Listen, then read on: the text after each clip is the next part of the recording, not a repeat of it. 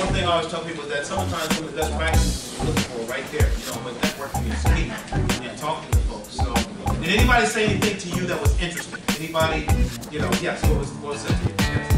A gentleman I just spoke to told me... What's his name?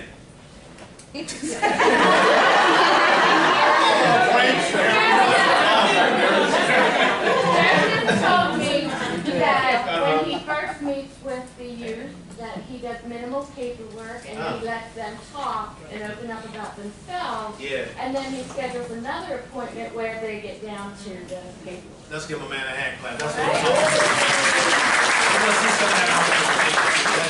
about. What else? When you're in this industry, in particular, I'm assuming a lot of you work with the youth, correct? Put your hands up. Put your hand up in the air like you just don't care. Yeah. You know, it's good to talk to people and share ideas and best practices. What are you doing? What are you doing? Because a lot of times we can get in our own world and it's just about what we're doing. And if it's not effective, then we like, man, you know, why is this not working? And somebody right down the street or a phone call away can say, you know, we tried X, Y, Z, and that seems to really work well. A friend of mine, I would love to say that I'm the one who came up with this quote, but I didn't. His name is Dr. Anthony Muhammad. And he came up with this quote and he says, you know, ideas are seeds, however, the culture is the soil. And that's a powerful quote because what he's trying to say is, and I agree with him, like even here, you can get all these ideas and all these best practices, but the question becomes, is the soil ready for it? You know what I mean? And the soil is not the clients, it's the staff. You know what I mean? And so that's something folks don't want to look at. It's like, they either look at the client and say, you need to work on your soft skills, but then if the client look at you and say, you need to work on yours too. You're like, what are you talking to me? No, we got to work on this, you know?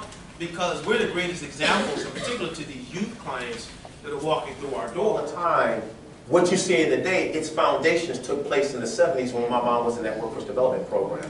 So we're going to do this tomorrow. If you're here tomorrow, you're going to hear the same story. I just wanted to give you a little, feel for what we're talking about. But I want everybody to stand up. I know it's a lot of people. And I want you to find 3 or 4 people, give them not in your area, go around, meet somebody, give them a double high five and say, you are a generational transformation expert. Baby. Come on, tell me that.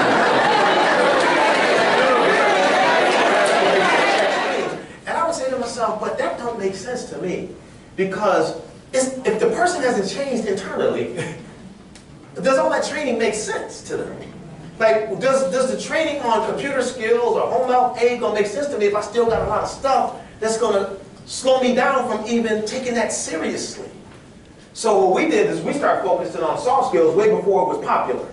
You know, back then, I had a few people talking about it, but I've been talking about stuff for 20-something years. I said, these are the skills. So we said, we need to focus on the internal and get people to change from the inside out. And then when we train them in all these other skill sets, then guess what? It makes sense to them. What's our model? So some of our basic beliefs was simply this. Job training is meaningless if the participant does not create a new paradigm about work. That may sound weird, but it's the truth. You know, people need to understand work only makes sense when it makes sense to you.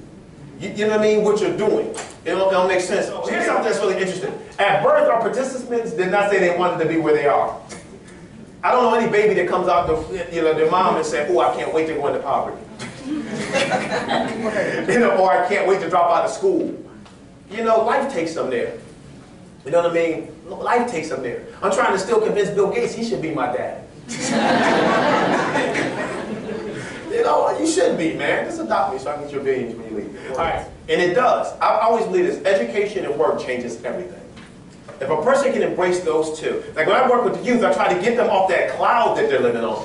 You know, like I'm going to go into MBA. I'm going to be this. And I'm like, really?